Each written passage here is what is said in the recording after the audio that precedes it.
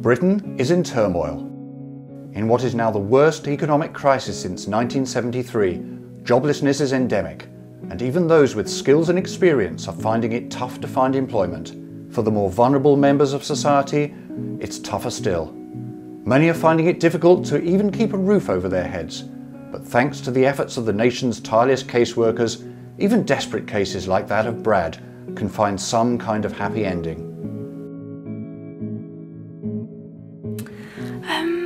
When I first met Brad, I have to say I was quite surprised to see him walk in, because we don't often get many people of his cultural backgrounds coming in.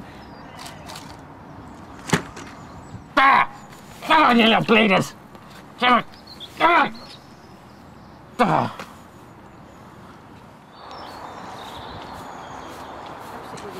Jump then, you wanker. He's not a conventional guy. He's not someone that's going to sit in an office 9 to 5. He really does fit this role, I feel.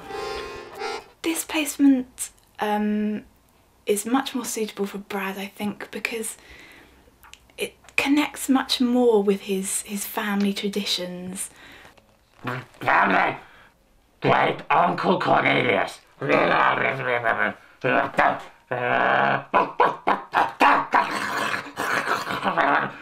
Jack Russell! He eats Jack Russells. Jack Russell! I think he's gonna go all the way and really make something of himself now, yeah.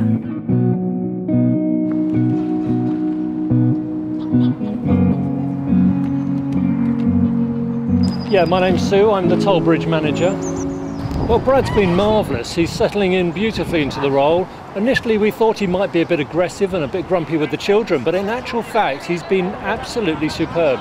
Possibly one of our star performers this month. If he carries on with his current temperament, we'll definitely be taking him on.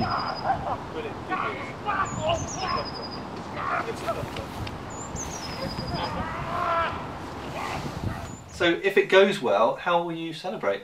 Celebrate? Boozing.